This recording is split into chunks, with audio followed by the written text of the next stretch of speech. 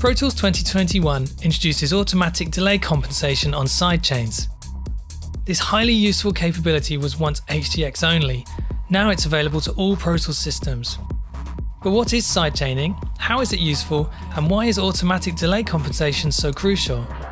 Whether you work in music or post-production, sidechaining is an important mixing technique. It simply means using the signal from one track to change an effect on another track. A common trick in dance music is to use the kick drum to pump the rest of the mix.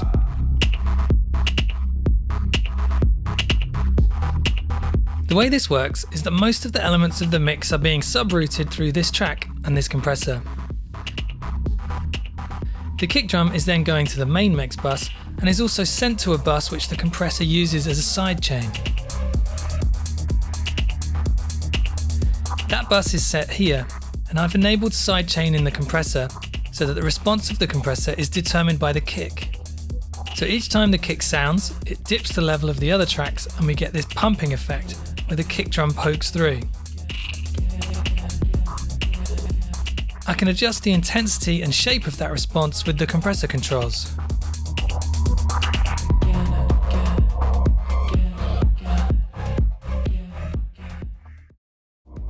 By changing the routing of different tracks, I can choose which elements are affected. For example, this high pad sound that comes in here is currently being pumped, but I can reroute it to the main mix bus and it will be unaffected.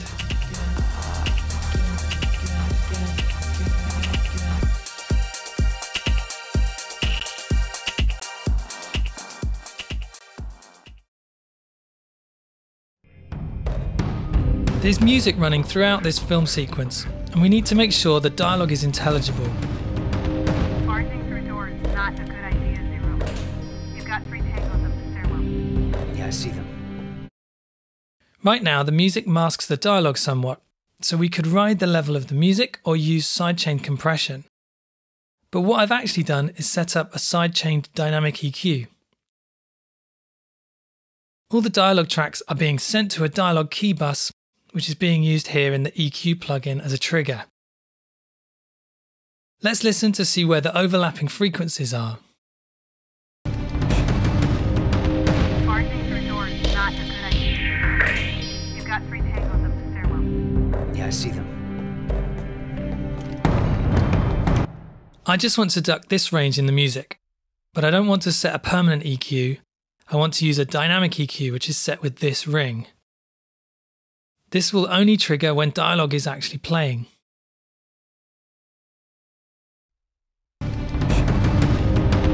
Barging through doors is not a good idea, Zero.